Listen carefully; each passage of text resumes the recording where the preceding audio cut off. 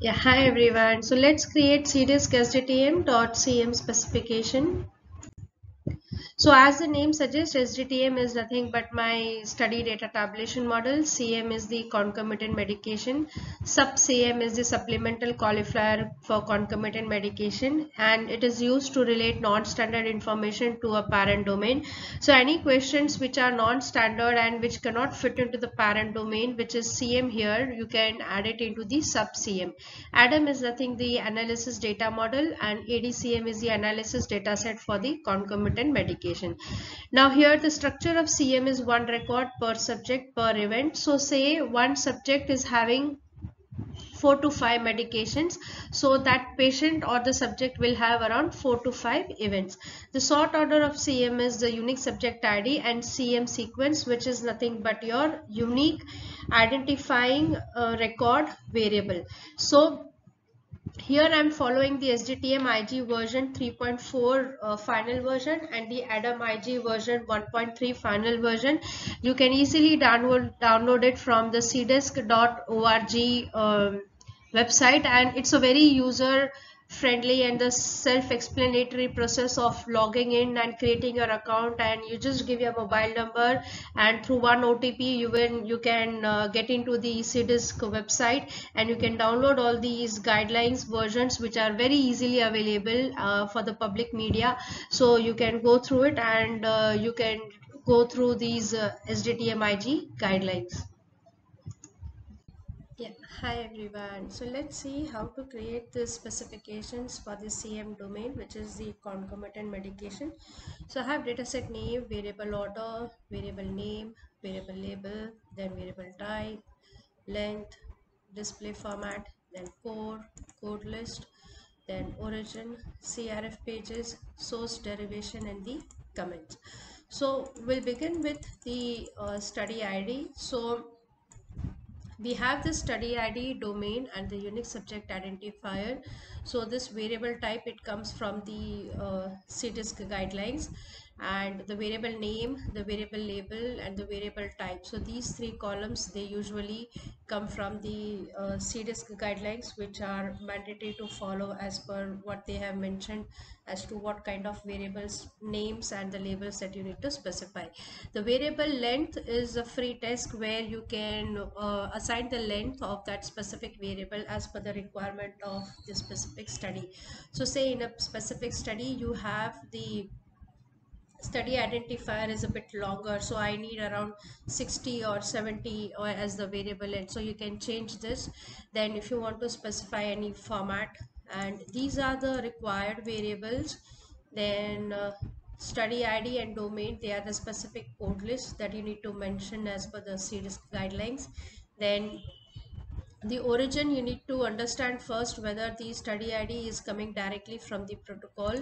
The our domain is coming from the assigned, because we are just assigning that domain equal to CM, and we are deriving the specific variable unique subject identifier, which is nothing but a concatenation of the study ID, site ID, and the subject ID, right? So it's very essential to understand the difference between protocol, assigned, and derived.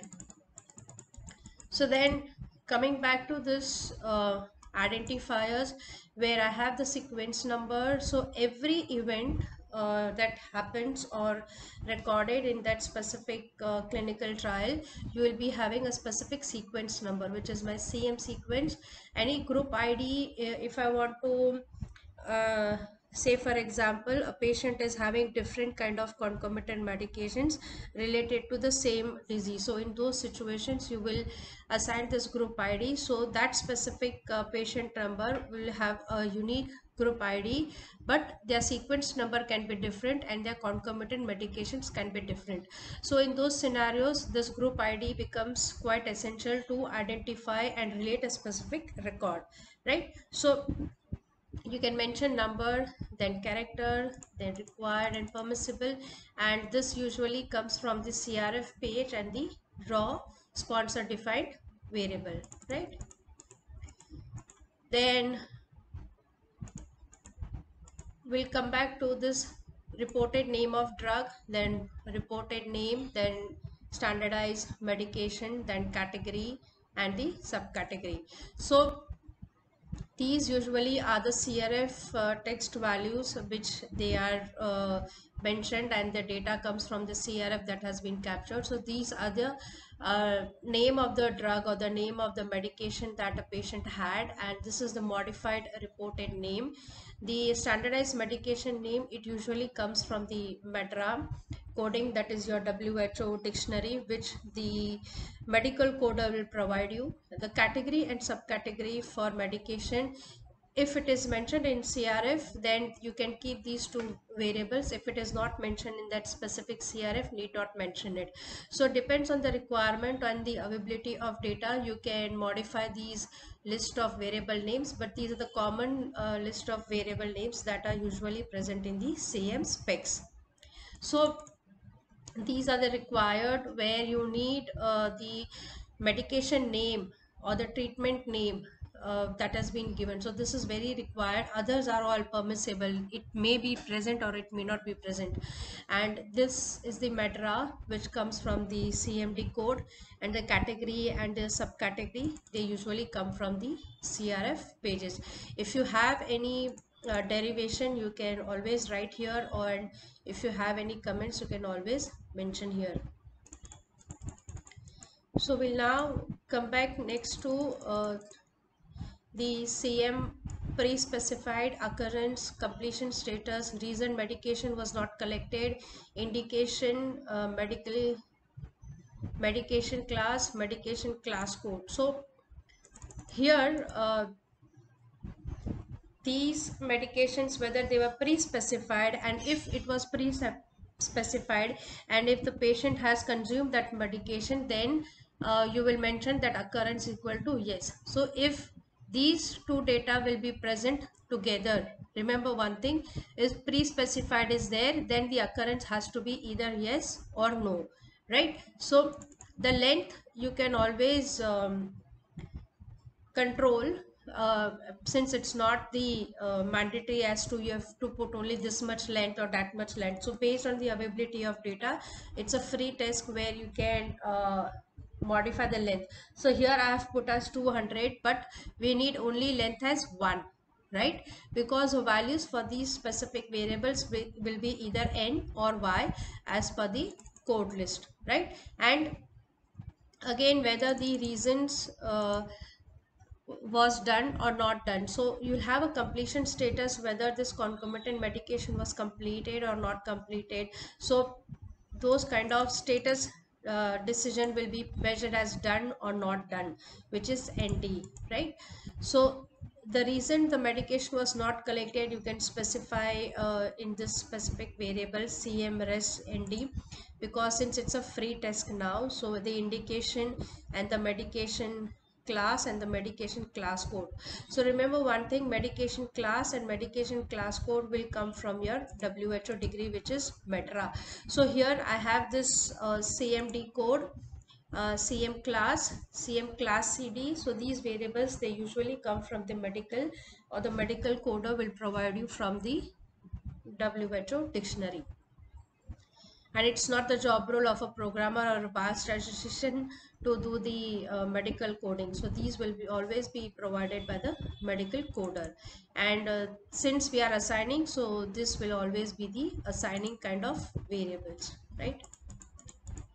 So next we come to the other variables. So say any medication that you is mentioned in this particular data or specs, you will always have the dose description, what was the unit it was confirmed, whether form, whether it's liquid, tablet, powder, or any kind of form that you see, the frequency, like how many times it was taken during the day, whether one time in a day or twice daily or weekly once or monthly twice or monthly thrice. So those kind of frequency interval will be mentioned here.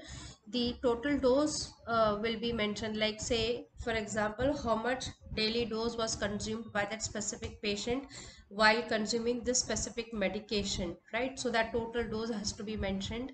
Then the intended dose regimen, route of administration, whether it was orally taken, if it was a tablet, if it's a liquid kind of a medication, whether it was given through injection or it was taken with water or something like that. So those kind of information will be mentioned here. Then the reason for dose adjustment, then the reason the intervention was discontinued. So these information is detailed information regarding the medication. So you know the medication name, then you will come back to the other parameters of that medication, whether the dose was in liquid form, tablet form, how it was taken orally, whether the what was its unit. So all those kind of information will be mentioned here. And these are the unit, form, then frequency and route. So these are the code list which are the standard values as per the CDISC guidelines, which you can mention here.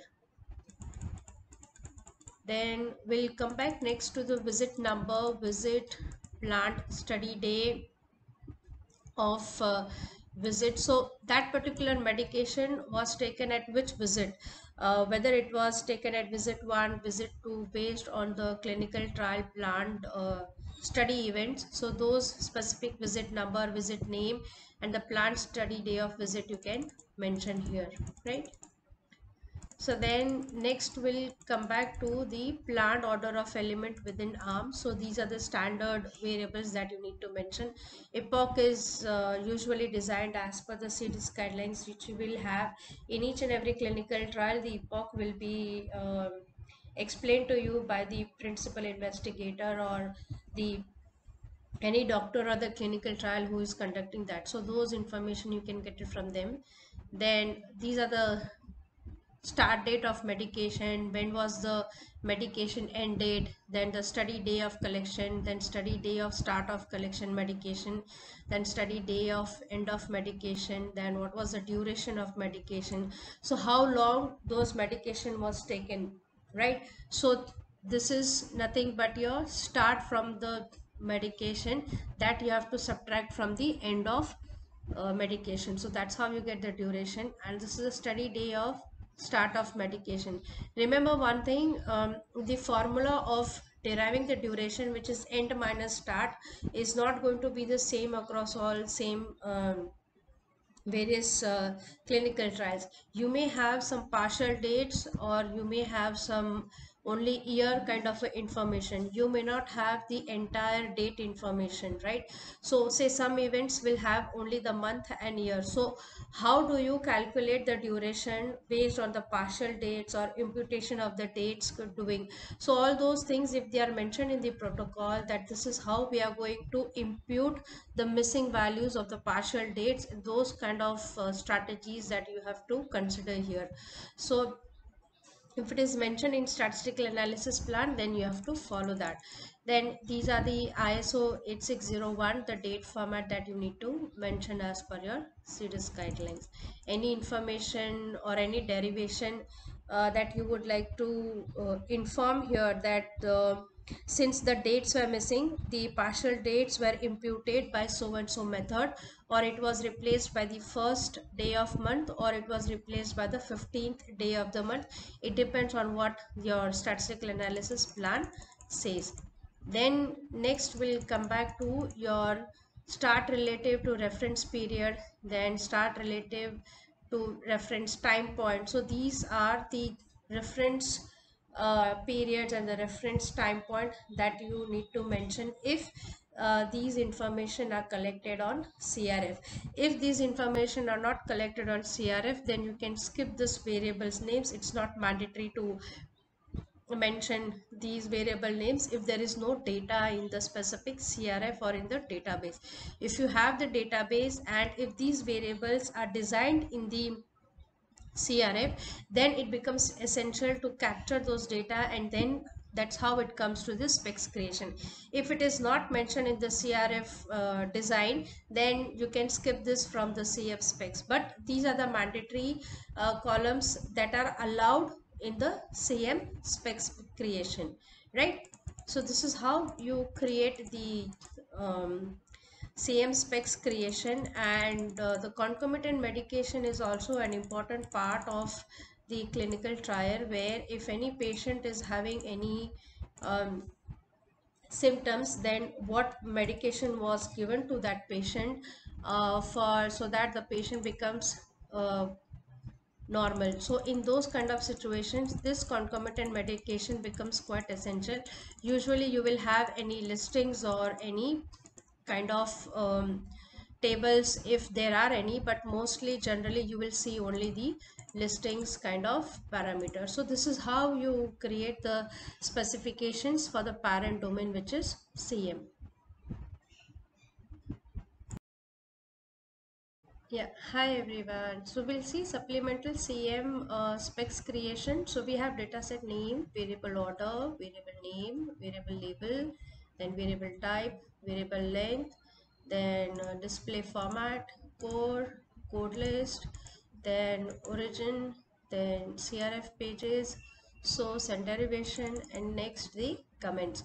So this supplemental qualifier data set relates to those kind of information which are non-standard and cannot be fit into the parent domain, which is CM. So these are the standard variable names that we usually keep in the supplemental qualifier kind of data set. So we have study ID, then related domain, then unique subject ID, then identifying variable, then identifying variable value, then qualifier label, then qualifier variable label, then what is its value, what is its origin, whether it's CRF or derived, and the evaluator, which is either the investigator or the sponsor. So we have, these are the standard labels which are as per the CDISC guidelines.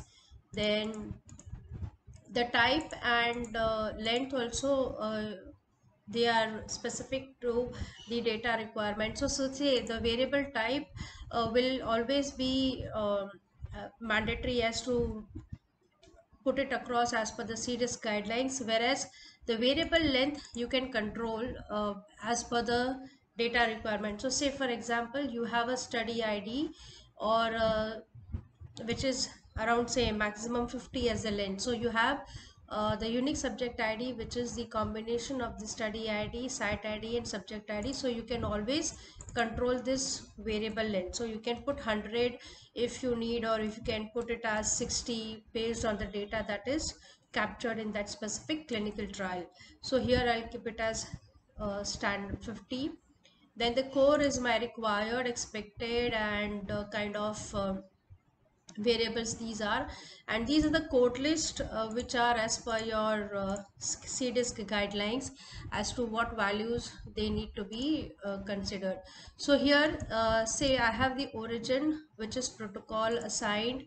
Derived is nothing but I'm doing the formula, or I'm calculating it, or I'm deriving it in concatenation of study ID, site ID and subject ID. That is why it is the unique subject ID.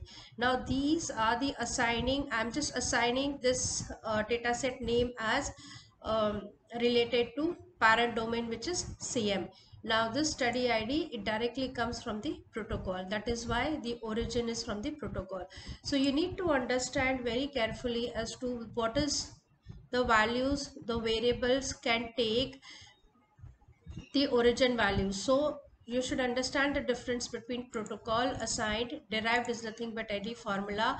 Assigning is you are just taking from the parent domain, which is CM, and you are just simply assigning it to your supplemental qualifier data set.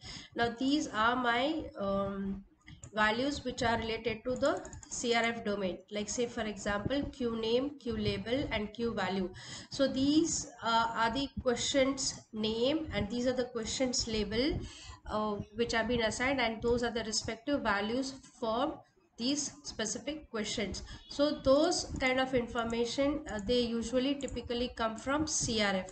That is why it has mentioned CRF as the origin. And if you want to be a very particular or meticulous, or you want to be a very detailed kind of orientated specs you want to create, so you can specify also the CRF page number.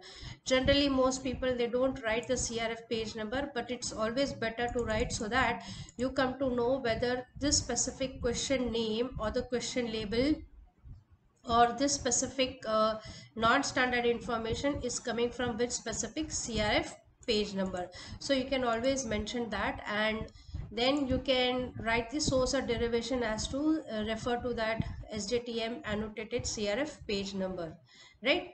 And the values related to your Q origin or the evaluator, these usually come from the assigned, whether these are CRF or derived, and whether it's mentioned by the investigator or the sponsor. And you can always mention any comments that you have.